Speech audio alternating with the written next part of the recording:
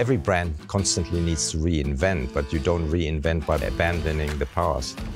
You take the history and heritage and cherish that, and you evolve it, because nobody can stand still. The Harley-Davidson brand sits in a category all its own, from the distinct sound of its engine and the smell of leather to the iconic artwork that spans its 120-year history.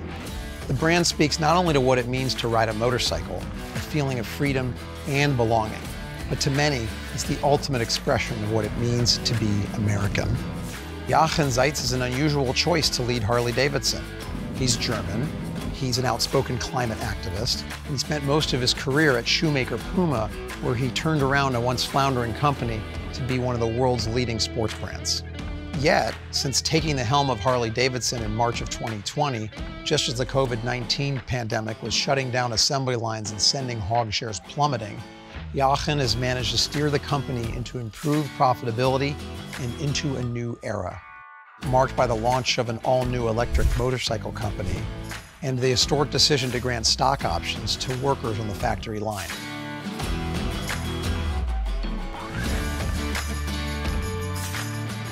As an analyst who covers global autos and shared mobility, I just had to learn more about Jochen and his vision for what may be the toughest challenge of his career, ensuring an American legend can remain relevant without swerving too far from what made it a success for more than a century.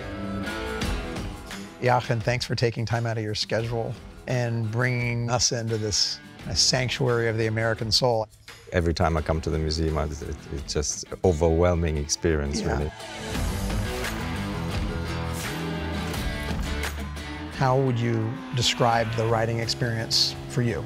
It's always difficult to describe it because you actually have to experience. It's exhilarating. It's an adventure. It frees your mind. If I have a full head of things that I wrestle with, getting on the bike and just forgetting all about it and riding through beautiful landscapes in America. I mean, there's nothing better than that. You're a former shoe salesman kind of. From Mannheim, Germany, who preserves wildlife and produces films. How did you get to be running Harley-Davidson? From my days as a young kid and teenager, I always had that fascination for America, actually, and also for such a uber brand that Harley-Davidson is. I'm a brand builder and I love brands, and there are very few brands that come even close to Harley-Davidson. You first made your mark at Puma, where you were the youngest CEO of a German publicly traded company. So what did you learn from that experience, and how does it apply to Harley-Davidson? Well, I certainly learned never to give up. I took over a company that was bankrupt on paper, it had lost money for 8 consecutive years. It was very German-centric. There was nothing international about the brand. The brand, was in a bad state. It was very undesirable. I remember there was a German magazine that wrote, "He's going to crumble under the pressure and will never make it." The thing that really I remember most was never to give up and believe in your strategy and have a great team. I had a fantastic team that stuck with me the entire time, and we made it happen.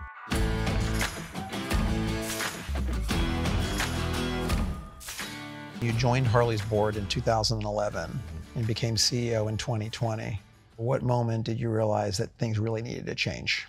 When you're on the board, it's like being in a plane that flies 30,000 feet high, and you look down and it seems okay. And once you land and you're involved in the day-to-day and you're really in the trenches, you realize what's working and what's not working. So that gap you can't really understand until you are a CEO and essentially in charge of the business. So there was a big learning, lots of surprises, but an incredibly critical moment in the history of the company, considering that when I took the job, we knew that we were about to close the factory and would have to raise a couple of $1 billion quickly to make sure we had enough cash flow to go through the pandemic, not knowing when we would be able to build motorcycles again. Were there some aspects of the pandemic that helped you begin the transformation and the recovery a bit faster than otherwise? A crisis is always an opportunity, and for me it was the opportunity to then also change a lot of the things that I realized were not where they should be. So I think that the pressure on the business, on the company, on the employees was so much higher. So that was the chance to say, let's get this over with. Let's do what we have to do. The company had been restructured 3 years in a row, and employees were tired. People were unhappy, and they didn't want another restructuring. I said, look, I promise you one thing, this is it. We'll do this right. set up a good foundation for the business to be profitable and healthy, and we're going to hit our numbers, and we were able to keep that promise.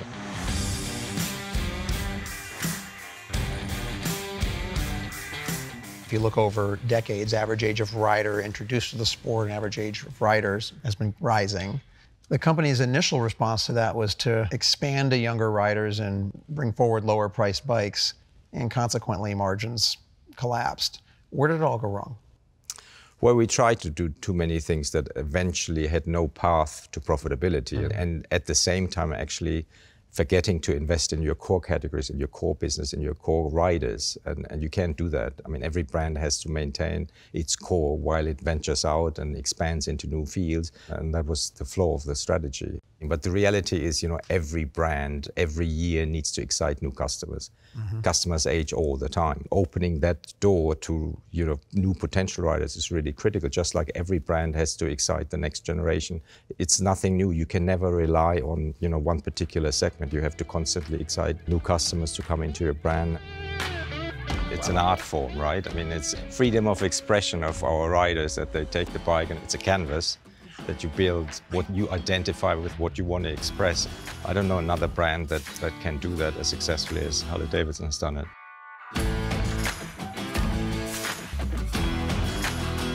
There's been a big push in this country for onshoring manufacturing. Almost all of your bikes are made in the USA. Well, we've always been here. All our bikes that we sell in America are made in America. It's not the robots that are doing all the work. It's the folks that have been with the company for 10, 20, 30 years, some third generation in our factories. I mean, that is an incredible asset and that we can be incredibly proud of. What's the message that you have for your nearly 6,000 employees at the company for where you're going? Building our bikes in America is a very important factor, and we are an American icon, we're an American brand, and we want to keep it that way. When I started, morale was very low. There was no sort of culture of winning. And then there was COVID and all the fear that came along with that we would have to cut not just costs, but staff as well. We had to set up a new foundation based on which we could then rebuild the business. This is my 4th year, and we've hit all our numbers despite all the uncertainties we had, despite all the challenges we've had. There was a lot of outreach going on and say, look, this is what went wrong, this is what we're doing, and we think this is right strategy. Obviously, it takes a bit of time to rebuild credibility because they've heard it before. And then I wanted everybody to be an owner in the company. We did something that was very unique by making everybody, including the folks that work in the factory, shareholders. I said, we win, everyone should win. It's not just management, it's not just senior leadership.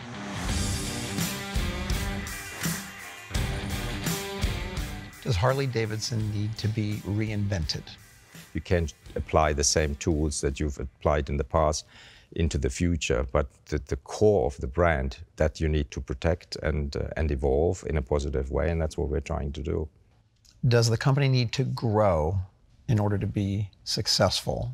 Yeah, I mean, eventually, absolutely, every business should grow, but you can't grow just for the sake of growing. And what we needed to do is to focus on the things that really mattered most. We exited markets, 39 markets, as part of the rewire in 2020 because they were not profitable markets and they didn't have a path to profitability. And so in a way, it's a fitness program where you first lose weight, and that's not a bad thing because it makes you healthier. Our profit margins are up 6 percentage points compared to 2017. We have the highest operating income we've had since then, selling 20,000 less motorcycles. Eventually, of course, we want to grow our business, and we want to do that with motorcycles, but also by expanding into a business that is way under leverage, and that's the apparel business. And the world is big. There's America, there's the Asian markets, there's the European markets, and if we focus on those markets, there's also an opportunity to grow our business.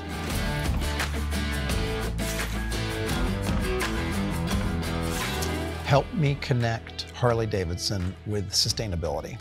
The question is how you define sustainability. Okay. If we care for our community, we care for our employees, we care about the planet because we ride in nature, and we care for our shareholders. That's the profit part of people, planet, and profit. So in a way, that is to me sustainability. And if you want to be successful, you have to think long term. We can't talk about sustainability without talking about LiveWire, your electric motorcycle division, which you spun off late last year. Why does LiveWire have a better chance of being independent than part of the Harley mothership? I didn't want it to be an afterthought, right? I mean, again, when you focus your business on your core and then you are also doing electric, that would not have worked, in my opinion. And the reality is that the electric motorcycle technology is not at a place where you could actually electrify big bikes.